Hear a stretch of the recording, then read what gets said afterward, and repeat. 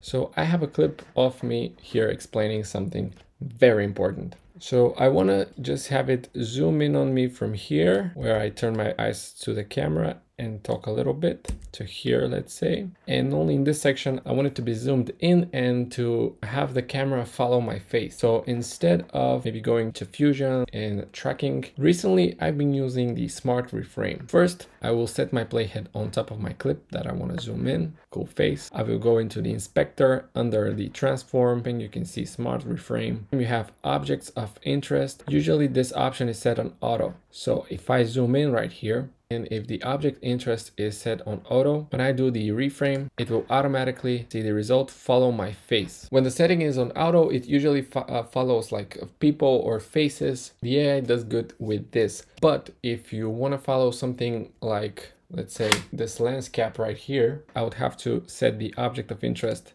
at reference point, then enable the reference point option. You will get this square right here. You can resize it depending on how big your object that you want to follow is. Set the point in the middle, make sure the whole object is inside of this square, and then reframe it.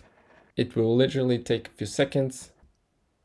It follows the lens cap perfectly. I have a full video on how you can utilize the Smart Reframe when you want to re-edit your videos and make them into a short or TikTok or a Instagram reel. You should also subscribe.